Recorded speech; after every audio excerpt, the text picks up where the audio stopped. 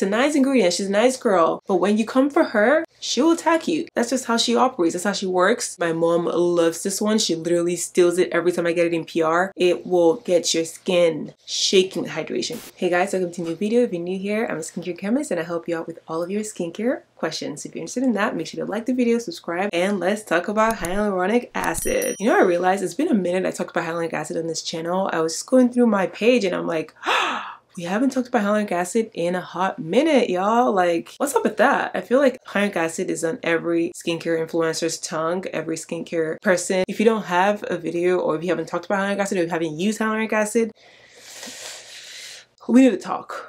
That's all I can say. We need to talk. I figured we should do a little updated video on hyaluronic acid on here. I talk about hyaluronic acid a lot on my TikTok and I realized I was just giving the TikTok girlies all the tea and not talking to my YouTube family. You guys know you have a special place in my heart, so I had to bring it over here. I had to talk to you guys about hyaluronic acid a little bit. So first of all, what is hyaluronic acid? Hyaluronic acid is a humectant. It holds its weight 4 times in water. It basically works by pulling water from the atmosphere. So it basically just works by osmosis, area of higher concentration to area of lower concentration. So that's our girl hyaluronic acid. She just likes to still water and put it into your skin to give you that plumping, lasting hydration. So we love her. We love her on this channel. All the girlies love her. But it can get irritating because there's people that have said that hyaluronic acid was peeling on their skin. We should get into that later. But it was peeling their skin. It was irritating. It was this. It was that. So let's talk about how we can be nice to our girl hyaluronic acid, how we don't abuse her. Because if you abuse her, she'll attack you. And she does not play when she attacks. So let's get into hyaluronic acid. Now, there's 3 major types of hyaluronic acid. The other types that you find are probably going to be just variants or derivatives of these 3.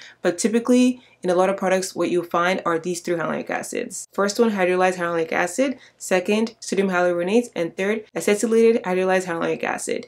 These 3 play a major role in the different parts of the skin. The first one works on the epidermal layer of the skin, so it doesn't really go past the surface layer because it has such a huge molecular weight, so it kind of sits up top. The second one goes just below the surface, not too deep, just below the surface of the epidermal layer, but doesn't go too deeply into the skin. Now the last one don't play. She goes deep. She's a deep sister. She likes to know the details, so she goes in there and that's where she works. So that one isn't used in a lot of formulations because it can get real ugly real fast. So mostly you see hydrolyzed hyaluronic acid or you see sodium hyaluronate. Now, hyaluronic acid does not peel, okay? There's 2 things that are happening when your hyaluronic acid is peeling. The first one is you're probably not letting it dry. So a lot of the times hyaluronic acid is formulated with a lot of polymers to basically help form like a film on the skin to kind of help trap that moisture that hyaluronic acid is bringing in. So if you don't let it dry completely and you use your hand to kind of work the product in, you basically break into those polymers that are supposed to be forming on the skin. So the peeling that you're seeing is basically those ingredients coming off. Or 2, using hyaluronic acid with other ingredients that have polymers in it. So the polymers from the hyaluronic acid serum and the polymers from the other products you're using on top of it, like for example your foundation, could start to form that kind of peeling effect that you see. So 2 remedies to that is, for the first one, wait for hyaluronic acid to fully dry before you start working it in, or 2, don't use products together. Use hyaluronic acid in the AM and use the other products in the PM. Now people always ask me, what are your favorite hyaluronic acids? What products can you not live without? And honestly, I have a lot of hyaluronic acids that I like. I will tell you this, do not use hyaluronic acid at above 2%. It's been proven pre multiple studies, not my word, that hyaluronic acid starts to get irritating past 2%. Don't fight with me, go fight with yourself. It's just what it is. So if you're using hyaluronic acid, make sure to be kind to it. Again, it's a nice ingredient, she's a nice girl, but when you come for her, she'll attack you. That's just how she operates, that's how she works. She's that girl, but the minute you say, listen, I'm gonna need more of you, she bites, okay? So let's be kind to her. So don't use above 2%, keep it below 2% and under. The lower the better, because even going above those 2% marks, one, is causing irritation, and really it isn't doing much more hydration to the skin. So like I said, I like a lot of hyaluronic acids, but I'm gonna talk about these 3 in this video today because it's just a lot of hyaluronic acids out there that are just really good. Hyaluronic acid is kind of hard to formulate it wrong. The first one is this one by Glow Recipe. My mom loves this one. She literally steals it every time I get it in PR. She just always is asking me to re-up her on it. Like, it's a little pricey, so just bear that in mind if you're in a budget. And this one does have that acetylated hyaluronic acid, so this one goes really deep into the skin. So if you're not a fan of things getting deep, don't do it. There's also sodium hyaluronate and other forms of hyaluronic acid to really get in all those 3 different layers we talked about earlier.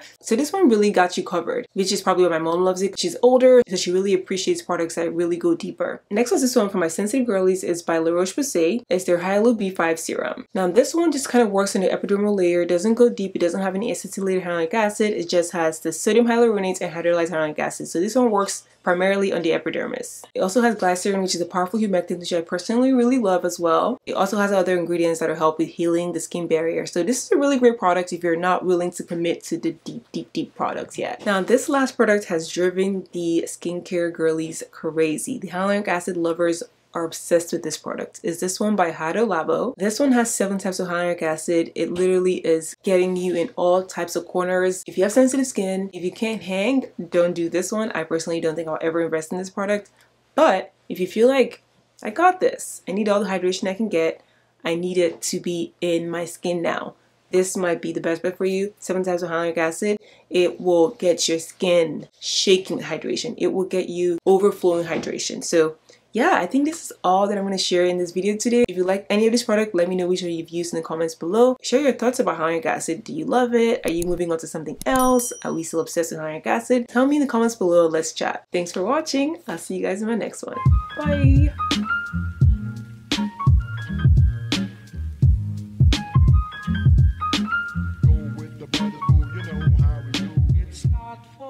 To say